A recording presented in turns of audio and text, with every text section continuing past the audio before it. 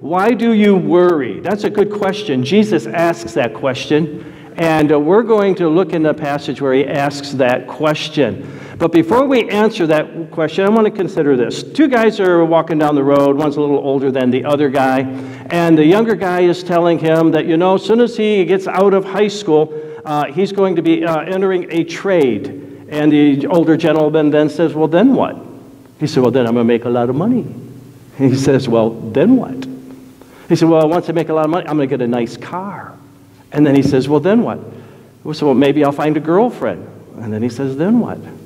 And he says, well, then maybe I'll get married. And he said, well, then what? Well, he said, well, then we'll probably have kids. He said, well, then what? Well, we'll probably buy a house. He said, then what? We'll probably grow old together. Then what? He said, well, I'll probably retire. He said, well, then what? I'll probably die. And then he said, then what? Then what? We are so preoccupied with life that we often neglect eternity. There are so many worries and cares of this life that people struggle with and are worried about all these different things in life that sometimes we just put out of our minds that there's something even more than this life. We have so many worries in life. Two things people worry about, I believe, the most. I think everything falls under these two categories in life. They worry about life. They worry about their health, their emotional stability, their relationships, just about life. They worry about life. Usually it's worry is generated by a fear of the unknown about life itself.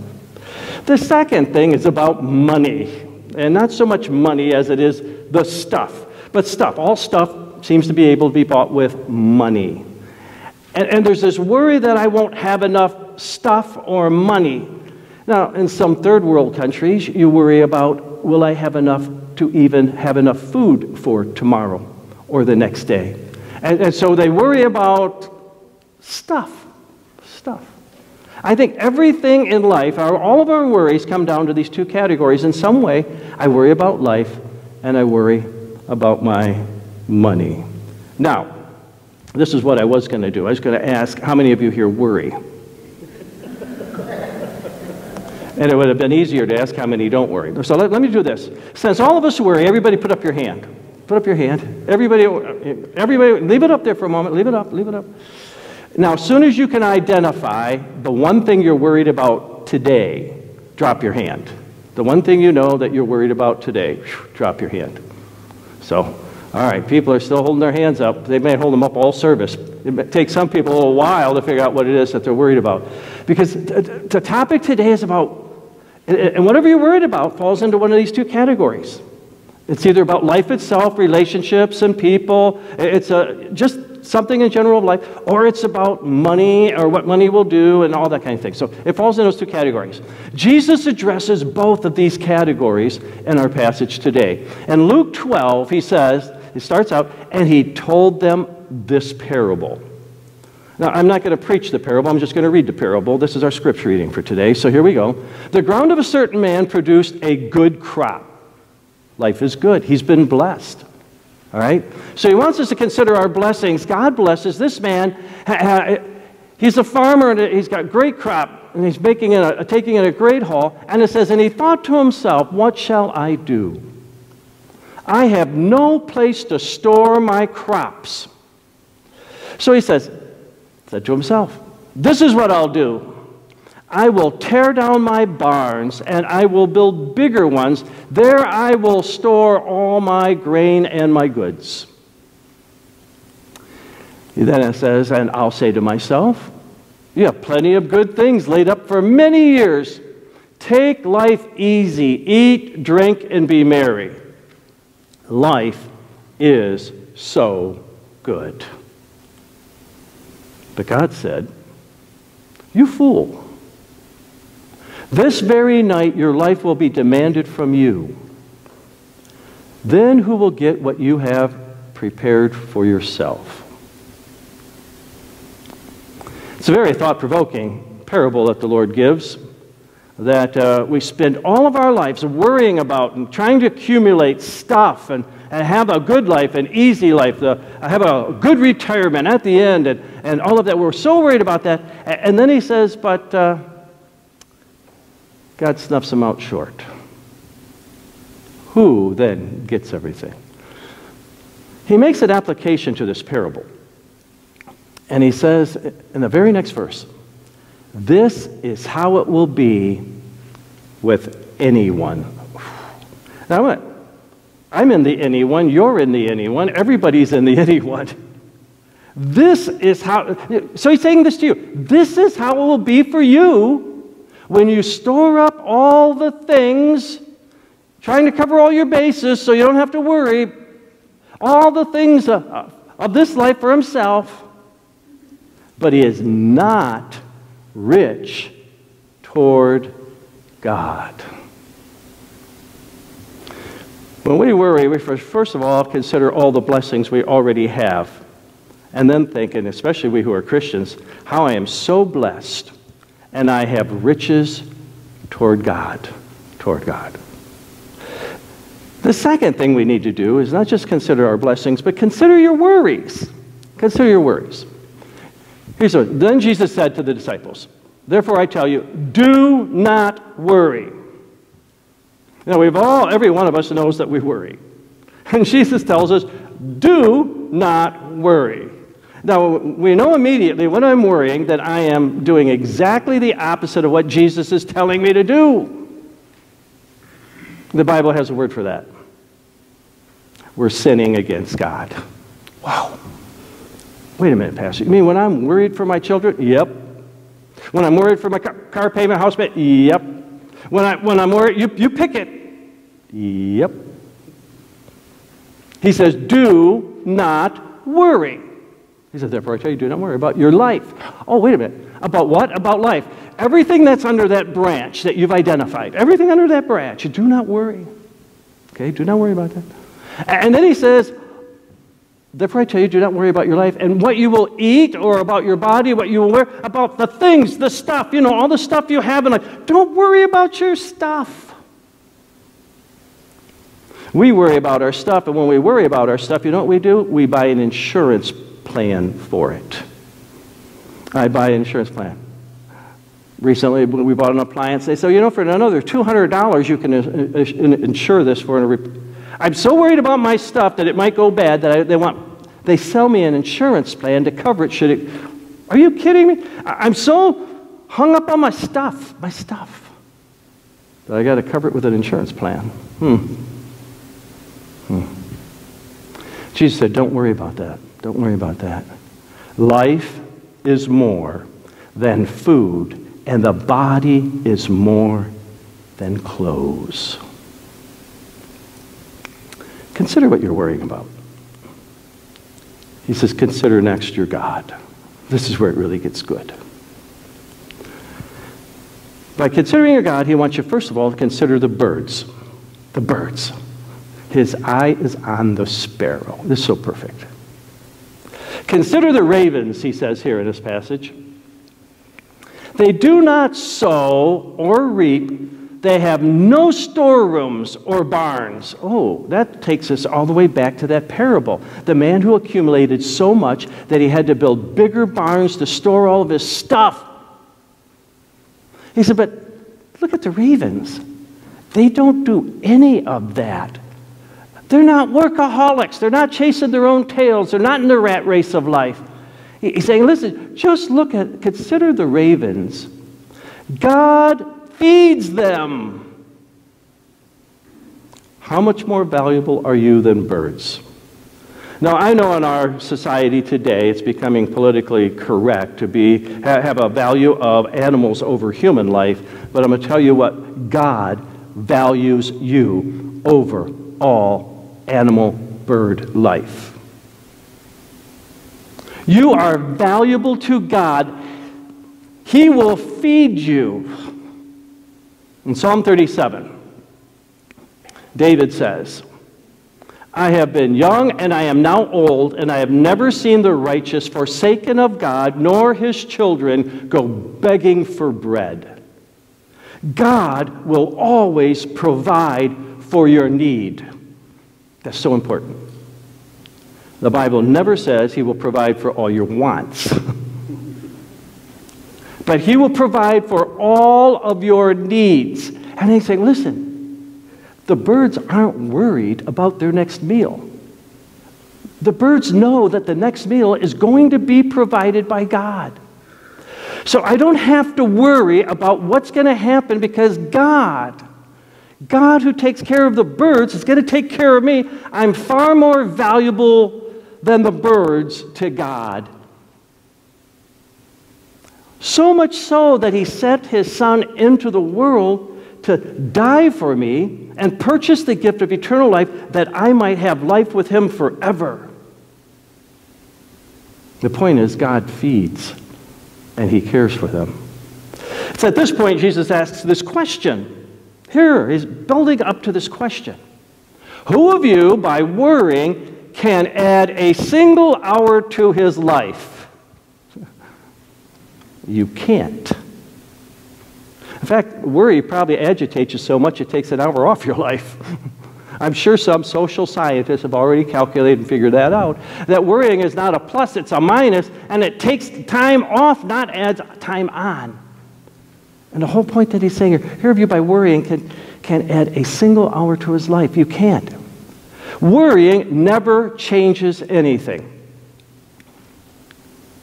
So you went to the doctor, and the doctor said, oh, I'll give you a call on the results of your test. So you go home and you're worried. You're worried about, okay, I'm going to have something terrible. You know, I'm going to have cancer. I'm going to have something really terrible. And so you wait, and the phone rings, but you're not there, and it's recorded on the message, and it says, oh, please call me back because I got good news and bad news. Now you're really worried. Not about the good news. You're worried about the bad news. What are you? When this worry kicks in, what are you? You are afraid, at the basis of fear, of worry is fear. You are afraid that the doctor is going to say something negative about the future, and so you start to hypothesize, you start to think of all the things that potentially could be, but so far there's nothing real about any of it, is there? You don't know. You don't know what the test has resulted in. So he calls and he says, listen, when you get the phone call back, you connect with the doctor, and the doctor says, hey, listen, you want the good news or the bad news first? You say, we'll give you the good news. No, maybe you better have the bad news. Well, the bad news is you have a small tumor, but it can be treated. Well, that's the bad news. What's the good news? Well, the good news is your insurance is going to cover it all. And so all of a sudden, everything you've been worried about, you didn't change a thing. It didn't change one thing. But you have been going through all this emotional ups and downs, and you've been all contorted out of shape. You're not thinking rationally. You're not acting rationally. Your mind is so preoccupied. You're neglecting everything else. And Jesus says, who of you by worry can change anything in life? And the answer is no one. You can't do it. You can't do it. Second question he asks. This is really powerful. Since you cannot do this little thing, you can't change anything by your worry, why do you worry about the rest of life? He says, if you can't add just an hour, why do you worry about anything in life that you might think you can? It's not going to change anything. Give it up. Just give it up. He turns his direction now. He says, now consider the flowers. And he says, consider how the lilies grow. They do not labor nor spin. I tell you, not even Solomon in all of his splendor was dressed like one of these. If that is how God clothes the grass of the field, which is here today and tomorrow is thrown into the fire, how much more will he clothe you? Listen, God will take care of you. He'll take care of you. Then he adds this little line, "O you of little faith." Now this is key. This is key. Worry causes you to doubt that God is in control and that God is good and he only does good to his people. It makes you doubt that. And because you doubt that, you don't exercise faith that God who is in control, he cares for me, he loves me, he will take care of this problem, this event, whatever it is in my life, God will take care of it. I will trust him and I will believe in him. He may not do what I'm wanting him to do. He may not jump through my hoops, but he will do what is right and what is just, what is good, what is going to bring glory to him. And in the end, when I look back on it, I will say, God did a wonderful, marvelous thing. Why in the world did I ever worry about that? That's exactly what's going to happen. It takes me to trust God for whatever it is that has me worried. Just trust God. Trust God. See, Jesus says you need to really consider your heart in this whole matter. Don't set your heart on what you will eat or drink. That's what the guy did that built the big barns and was storing everything up. He said, listen, I have plenty. I'll eat, drink, and be merry. What? He had set his heart on the stuff. But the stuff could be taken away in a moment, or your life could be taken away in a moment. And what has worry done about any of that? Nothing. Nothing, nothing, nothing. He said, do not set your heart on what you will eat or drink. Do not worry about it. You see, what you need is a worry-free heart. You got to get the worry out of your heart.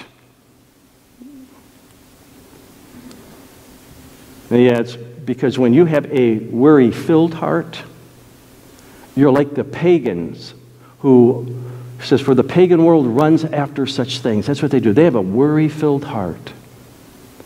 And your Father knows what you need. He knows what you need.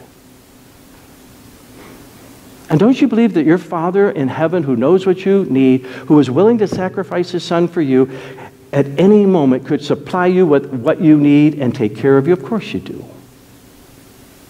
It's just when that seed of doubt enters in, I have this fear, then I go to the category of worry. It agitates my spirit. I fret, I have anxiety, and it just pulls me down. Pulls me down. Instead, he says, have a seeker's heart. But seek his kingdom. Try to live through whatever circumstance you're going through with a kingdom view in mind. God is on the throne. This whole universe, he reigns. It's his kingdom, and his will be done. You know, we pray that in the Lord's Prayer. Thy will be done. Do we mean it? God, whatever it is your will, I believe that I can trust you. I don't have to worry about this. It is yours. You're in control. You are God. I'm just a little creature, a speck on this planet. God, but you've made me your son. You value me highly. You are going to do what is best for me. I'm going to seek your kingdom. I'm going to seek your face. I'm going to seek you out in all of this. But seek his kingdom, and all these things will be given you as well. Whatever it is you need, he will give you along the way. Instead of worrying, start seeking. Do not be afraid. Oh, see, I think fear is the seed that starts the worry. I'm afraid I'm going to come out on the short end of something, and that makes me worried. I'm afraid something bad is going to happen to me. That makes me worry. I'm afraid. It's fear. But in Timothy he says, God has not given us the spirit of fear, but of power, love, and a sound mind.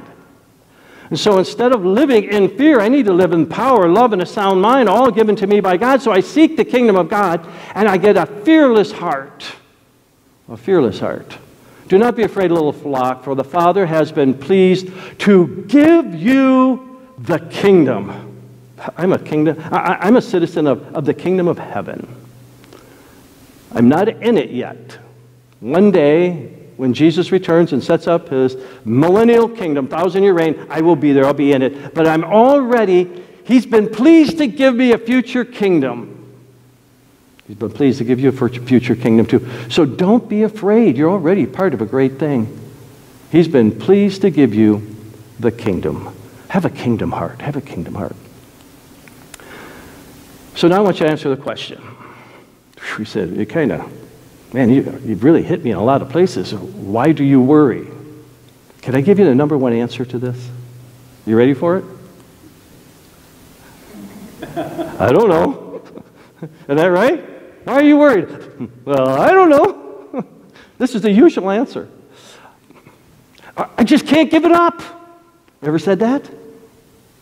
I just can't give it up. Here I am. I'm fretting. I'm worrying about my kids. I'm job, my neighbor. I'm worrying about, my paying my taxes. I'm worried about whatever it is, and I just can't give it up.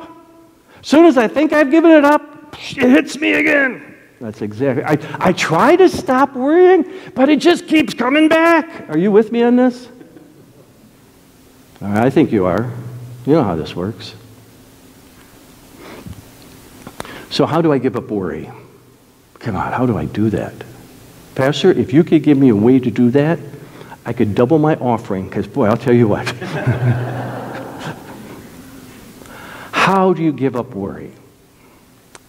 Jesus kept saying, consider, consider, consider. It starts up here, folks. You have to change your thinking toward riches. You got to change your thinking about your stuff. You got to change your thinking about, like, my house, my car. I got to start thinking all the stuff. I got to change my thinking about that. I've got to change my thinking about life, my health, and my relationships, and my circumstances. I got to change my attitude, my thinking. So, Proverbs 23:7 says, as a man thinks in his heart, so is he. If I think about all this stuff and everything, it's going to pull me down. But if I set my affections on things above, if I seek the kingdom of God, it will pull me up. You've got to change. First of all, if you constantly finding yourself worrying, you've got to change your thinking towards riches and life. You've got to change your thinking towards worry. When I was a child, my older brother introduced me to horror movies. I was a little too young at the time, but he was babysitting and he wanted to see Frankenstein. And here I was just a little tiny guy and I'm watching Frankenstein, and that night I'm having nightmares. Frankenstein, Boris Karloff is coming to get me. Some of you remember the real old Frankenstein. All right. And I was worried, see, about my sleeping pattern. When I wake up, I go back to sleep, I was back in the same nightmare. Are you kidding me? Finally, I said, here's what I did. I got to change the channel. And I got to think about something else. It is with worry. What do you do? What do you do with worry? I've got to change the channel. I got to stop focusing on the worry. I got to replace it. I got to replace it. I got to replace it and say, hey, God feeds. God takes care of. So I got to change the channel. I got to change my thinking and set my thinking towards God and not the worry. I got to quit thinking about the stuff, the life. And I got to focus on God. And focus on God. Focus more on God. Not only do we have to consider, but the text says you have to seek. Seek is changing your search. What are you searching for? You got to search positive things. Now, the passage says, but seek the kingdom of God. In a kingdom, there is a king. He's the one who's over everything. And there are the subjects, that's me. And then there's the realm over which the king is Lord over the realm. I've got to seek the kingdom of God. I've got to say, whoa, Lord, I'm your subject. I want to be loyal to you, Lord, in the realm where you want me to be, and you don't want me to be in the realm of worry. So I got to get out of that realm. So I start searching what gets me out of the realm of worry. Well, this is what the Bible tells us to do. If you go to Philippians chapter 4, verse 8, it says, whatsoever is true. Not what I have hypothesized in my mind, that the doctor might be calling me to tell me I have cancer, but really what he's saying is it's really nothing really that major. We'll be able to take care of it, and even insurance has got it covered. I got to deal with facts, not what I hypothesize, speculate. Whatever is noble, it's of kingly origin, man, it's towards God. It is right, it is just, it is pure. Whatever is lovely, he says, whatever is admirable.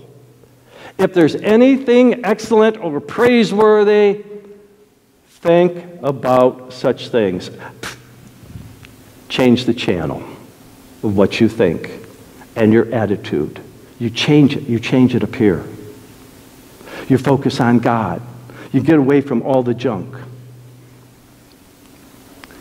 You will seek me and you will find me when you seek me with all your heart. This is not a half-hearted adventure. With all my heart, I'm seeking him, not me. It's all about you, Lord. It's really not about me. Now listen. Final thing I want to suggest here is that you pray, which is you just talk to God about it. God, I've got a problem here. They didn't give me the answer when the phone rang on the answering machine. They only told me that there's good news and bad news. God, I'm prone to wander from you and worry about this and disobey that you said, stop worrying, don't worry. So God, give me the strength, the power in order to triumph over that. Talk to God about it. Talk to God about it. In fact, Philippians, just the verses before where he said to think all these good things, he says, do not be anxious. Some translations say, don't worry, don't fret. Do not be anxious about anything. That covers it all. But in everything that would be make you prone to worry, by prayer and petition. Prayer is a general term. Petition is you make a definite request. With thanksgiving, thank you, God, you put me in this circumstance because this has brought me back to you. I'm talking to you. I'm asking to you. With thanksgiving, present your request to God. And then he says this. That's if you meet that condition, and here's the promise. And the peace of God, peace will just flood right into your soul.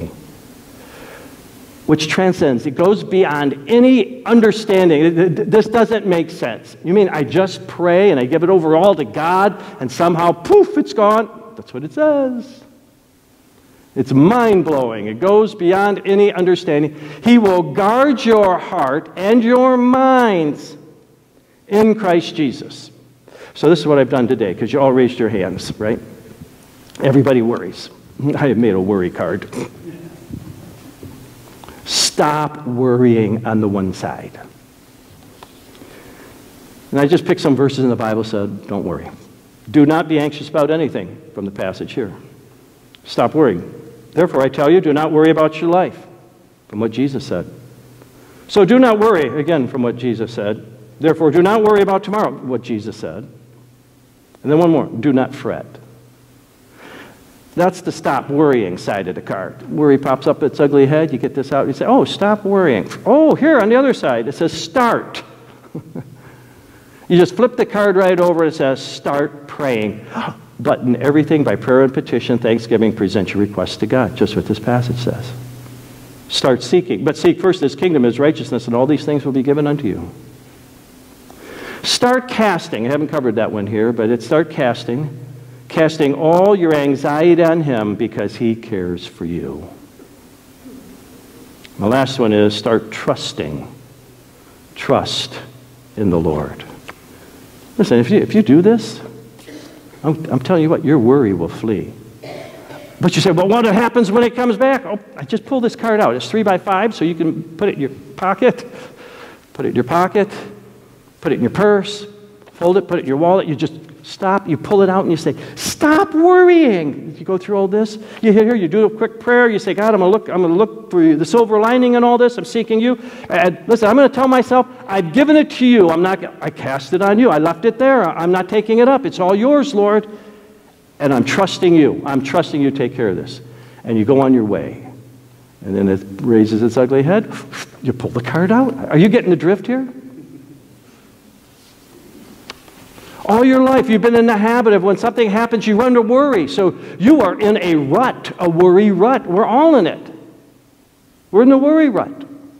How do you get out of the worry rut? You use the card like this. You start doing it. You get out of the rut. Guess what happens? Something bumps you in life, puts you back in the rut. So what do you got to do? You got to pull it out. You got to work through it. You got to get out of your worry again. You get out of it. Pretty soon, things hit you in life and you don't go to the worry rut. You're not stuck in it. You're out of it because you've got a new habit in life.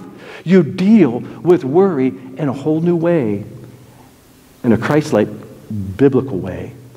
Because Christ came to give us the abundant life, the worry-free life. It's a life of peace, joy, love, gentleness, kindness, self-control. Self-control. I can do this. I can do this. That's the life he wants us to have. So with all of that, I think we should pray. Let's do that. Father in heaven, you know what it is that's our worries, our concerns, our frustrations. You know what it is that we're fretting about. You know what it is that brings us such high anxiety in our lives. Help us, Lord, to respond as Jesus taught us to respond.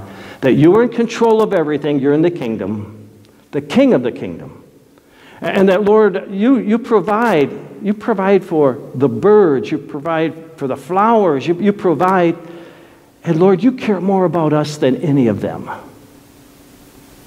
Help us, Lord, to stop our worrying and start praying and communicating with you with thanksgiving and ask specifically for you to intervene when the thing is causing us anxiety.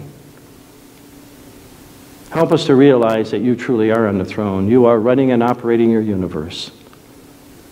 And that our prayers will change things as you move into action. Help us, Lord, to see this world from your perspective, to be rich towards God, not just rich of the worldly things, as Jesus taught. May we experience the abundant life that Jesus offers to us. I pray this in Jesus' name. Amen.